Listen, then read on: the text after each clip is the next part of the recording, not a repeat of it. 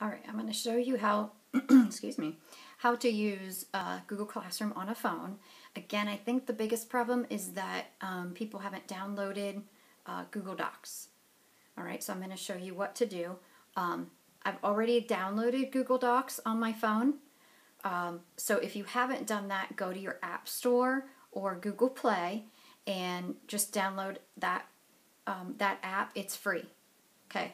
Now, as I was going through this on my phone, it did get a little complicated, so bear with me, but, oh, and I'm using an iPhone, so if you have an Android,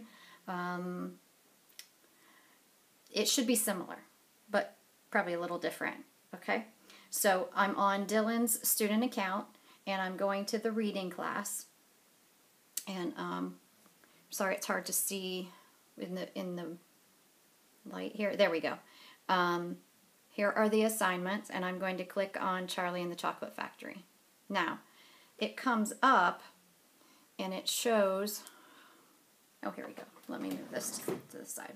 It shows down here your work, and if you click down here, it brings it up in a document. So I'm going to click on that document.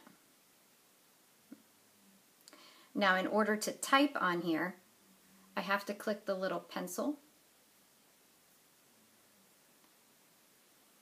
Now, you can write directly on the document with one of these pens down here, but you can also type.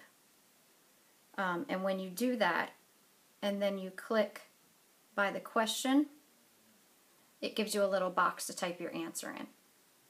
Okay? Then when you're all done with that, go back out of it until you get to this screen and click Turn In. Again, it's going to ask you, are you sure you want to turn it in? And just click Yes.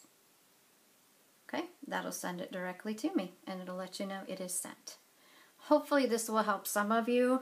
If you have any other questions, please let me know. But again, I think if you download the Google Docs app onto your tablet or your phone, it'll stop turning into PDFs and looking weird when I get it back, and hopefully that'll save us all some headaches.